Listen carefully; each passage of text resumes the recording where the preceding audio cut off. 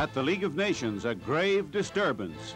Today, Haile Selassie comes to plead for his lost empire. He wants them to make Mussolini give up Ethiopia. The Geneva crowds are for him, but the exiled emperor will need his imperturbable dignity before the day is over. British Foreign Minister Eden, Soviet delegate Litvinov on the left, and French Premier Blum and all the statesmen, instead of helping Haile Selassie, have decided to lift the sanctions against Italy. The introduction of the emperor in English. His Majesty Negus Haile Selassie. I call upon the first delegate of Ethiopia. The speech which you are about to hear will be given in the Amharic language. In the shadows of the press gallery, Italian newspapermen are ready for an outbreak against the emperor whose country their country has taken, waiting for his first words. From the platform.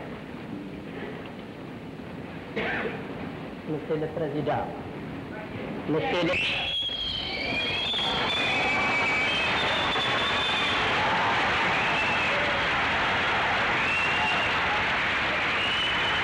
Trying to quell the disturbance, lights turned out.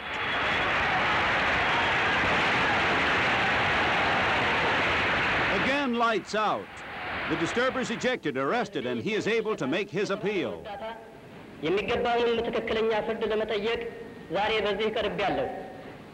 ምክንያቱም ወታደሮቹ ቦምቡ በወደቀ ጊዜ ጋዙን ነፋስ እስኪወስደው ድረስ መበታተኑን ስላወቁበት ነው።